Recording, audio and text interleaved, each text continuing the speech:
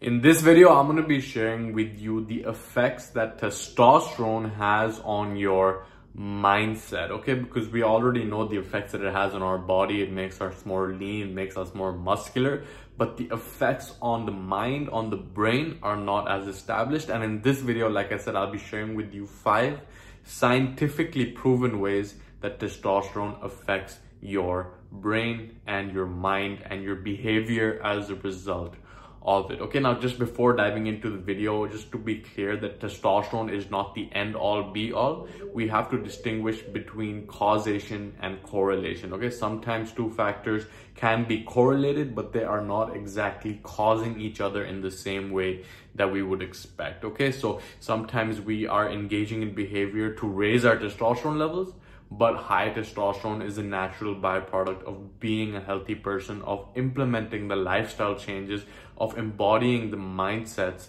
that help us show up as the most capable versions of ourselves. Okay, so rather than trying to go for the pill or the injection or the supplement, it's about implementing the lifestyle changes and mindset shifts that allow us to experience higher levels of testosterone as a natural byproduct. Okay, because so many guys are focused on the quick fix, on just thinking that they just need high testosterone and then everything in their life will be fine, but that is not the case. Okay, we have to get to the root of the issue. We have to fix what is going on underneath before we can experience the benefits that exist on top of it. Okay, now the first benefit of having high testosterone is that of improved memory and cognition. Okay, so they've done studies on this and they found that men with higher levels of testosterone score much better on tests of verbal and visual memory. Okay, in another study they found that men that were given testosterone injections ended up having better scores of verbal fluency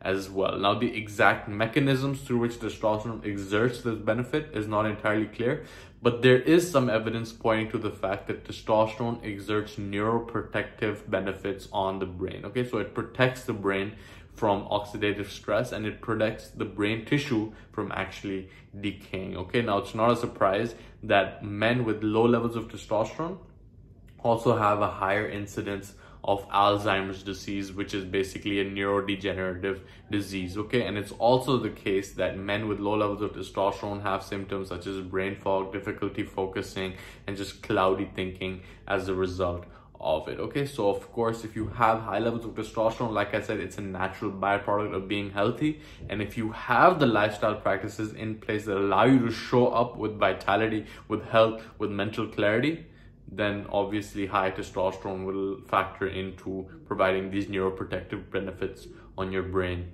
as well. Okay, now the second benefit that I have for you on how testosterone actually positively impacts your mindset is that it exerts and induces a positive outlook. Okay, so they've done a meta-analysis study on this where they looked at a bunch of different studies. This is the most dense and comprehensive sort of study that researchers can do, and what they found is that after looking at all of these studies, they distinguished that testosterone exerts a significant positive impact on mood. Okay, and then in other studies they've done, they found that men who are depressed when they're given testosterone injections end up experiencing an improvement in their mood as well. Again, now I want to encourage you that, okay, yes, we've done these studies. They found that when they give the injection, they are feeling better as a result of it. But many times when we're feeling low, when we're feeling depressed, when we're feeling anxious, there is something underlying that. Okay, there's something that needs to be addressed. And when that is addressed, then our positive emotions can flow as a natural byproduct of it. Okay, now I'm sharing these studies with you because this correlation has been distinguished, but I am a firm believer in the natural process of testosterone optimization. Okay, we all have a significant room for improvement. I'll link out to another video somewhere up here, but you have to focus on the natural root. You have to get to the cause behind you having low testosterone, the cause behind you being depressed, being low, being anxious, before you go on to opt for the pill, the injection, the supplement to help stop feeling that way. Okay, that is the current conception that we have in Western medicine, whereby, you know, it's to cover up the symptom while completely ignoring the root cause. And that's great for acute symptoms. But if something's chronic, whereby it's happening again and again, where it's something that exists for the long term, then we really have to get to the root cause of what is causing that, so that we can fix the underlying issue rather than address the overlying symptoms. Okay, now the third way that testosterone affects your mindset is that it increases your appetite for risk. Okay, now they've run a bunch of different studies on this. One of the most comprehensive one was run on both men and women. They brought in more than 100 test subjects for this, and what they found is that both the men and the women, they actually brought them into a gambling task. Okay, so they found that both the men and the women with higher levels of testosterone were more likely to engage in risk in that gambling task. Okay, in another study they found that MBA students with higher levels of testosterone actually had a higher incidence of choosing careers that were more risky. And then this third study, what they found is that financial traders, their morning level of testosterone predicted their profits for the day. Okay, the higher the level of testosterone was in the morning, the more likely they were to have higher levels of profits later in the day. Okay, now risk is something that we all have a relationship with, whether you consider yourself someone who is risk averse or risk loving.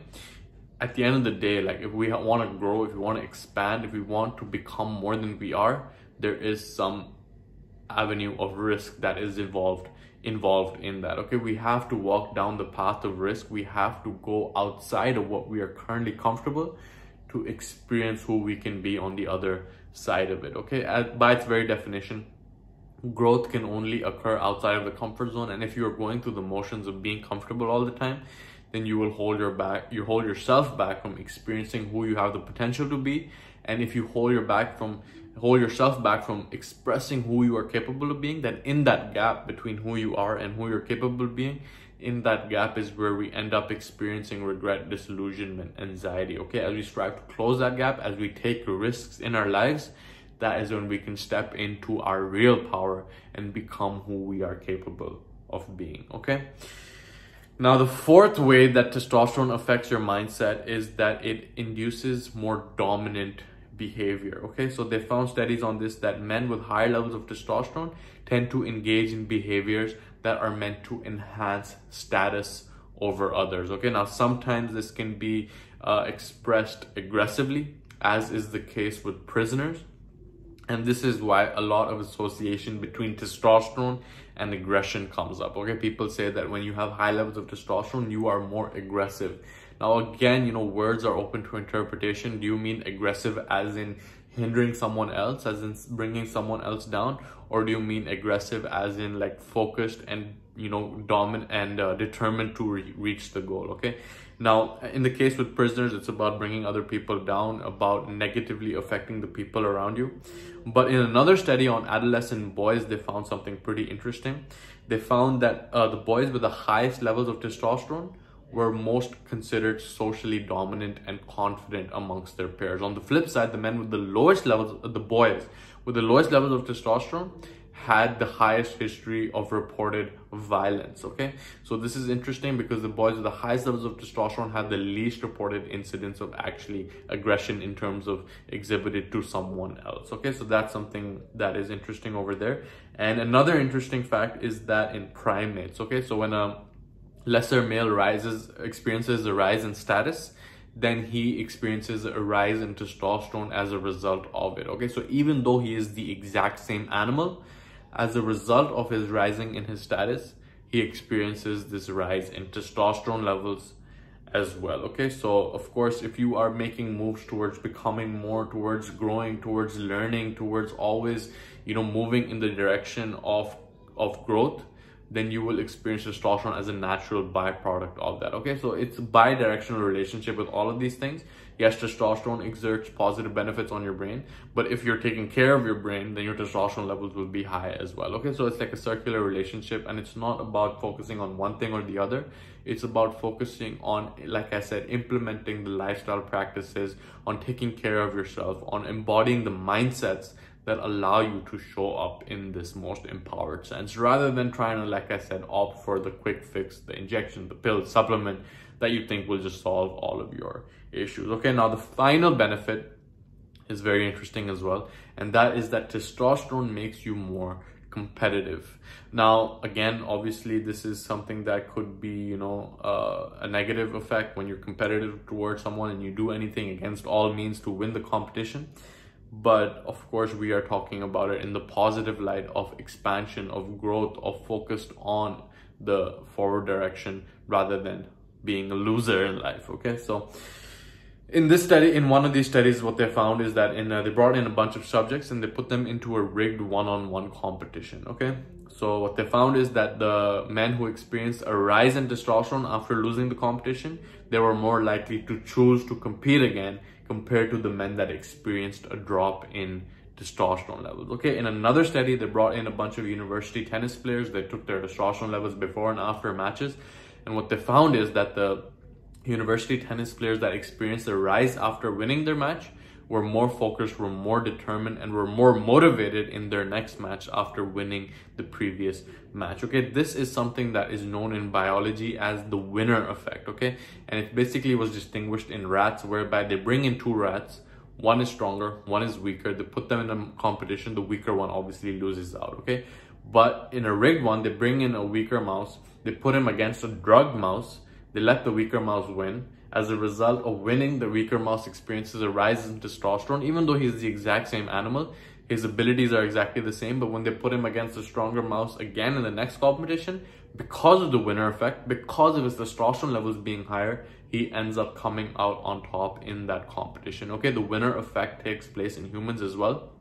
And it's basically like stacking wins on top of each other. Okay, you do one thing that's right, you're like, okay, I have the confidence to do the next thing that's right. Then you stack that on top. Then you feel even better. Then you feel better. Then you feel better.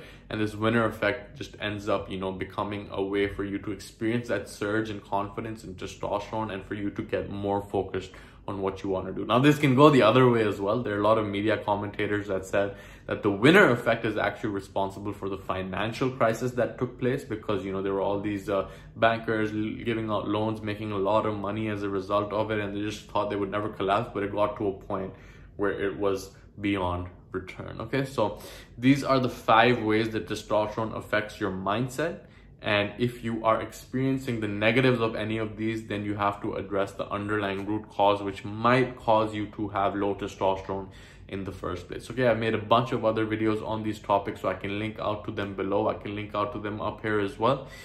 But I hope you got value from this. And if you learned something new from this video, click a bunch of the buttons below so that you can send the YouTube algorithm some love and then I can show up on your videos more. If you don't like it, then you can just click the dislike button and leave a comment below letting me know what else you want to see from me, because the topic of this video was actually asked by someone else in the YouTube comments. So I decided to make it over here. Okay, so leave a comment below letting me know your #1 takeaway from this video.